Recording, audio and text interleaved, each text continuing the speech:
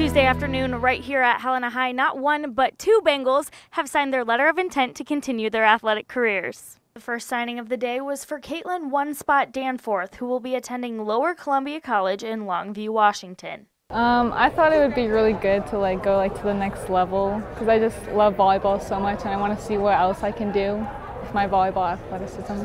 She plans on studying architecture or interior design.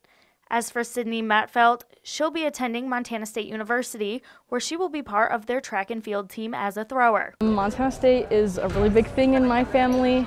Always been important to me, somewhere I've grown up around, something I've been really excited for, so it's just kind of the perfect place, close to home, family invested. It's just kind of ideal, I guess. Though the Matfeld family has plenty of ties to Montana State, Sydney will be the first of her family to be part of the MSU athletic program. One-Spot Danforth and Matfeld are teammates on the Helena High track team, and we're excited to share a signing day. It's super cool. I'm so happy for her. I love that she's successful too, and it's super exciting to see that, and it makes it even more special. Matfeld plans on studying kinesiology while at MSU. In Helena, Kennedy Broadwell, MTN Sports.